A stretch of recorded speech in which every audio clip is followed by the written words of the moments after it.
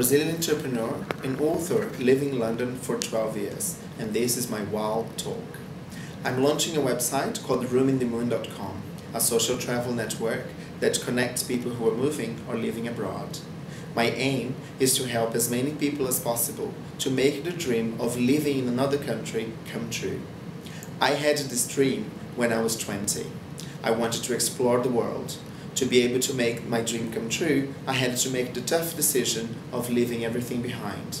Cat, dog, parents, sisters, and university course, back in Brazil. Things were not very easy to start, but challenges you will have whatever decision you make. I could have kept everything, pets, friends, and family. But what about my happiness? What about my desire to explore the world and find my true passion? I was not prepared to compromise on my happiness. I had to move countries to be able to find my true passion, which is travel, and combine my passion with earning money and also helping others. When I arrived in London, I felt lonely, scared, and suffered from cultural shock. People were cold, distant, and they didn't understand me. Reality was, there were so many people in the same situation that I was, but we were too scared of talking to each other. We didn't know how to start a conversation and express what we had in our minds. We were scared of being judged, laughed at, or simply ignored. With Room in the Moon, I want to reduce loneliness by connecting people who are moving to the same country so they can become friends before they even get there.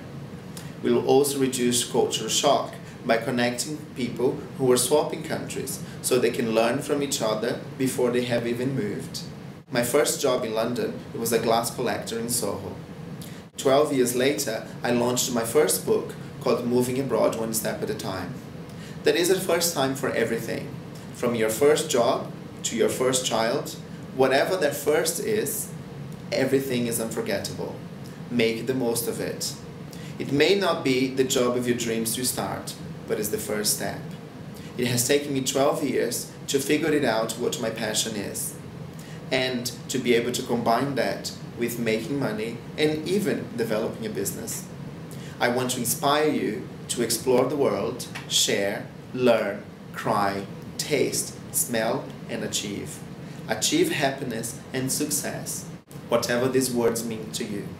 My question to you is, are you exploring your world to find out what your true passion is?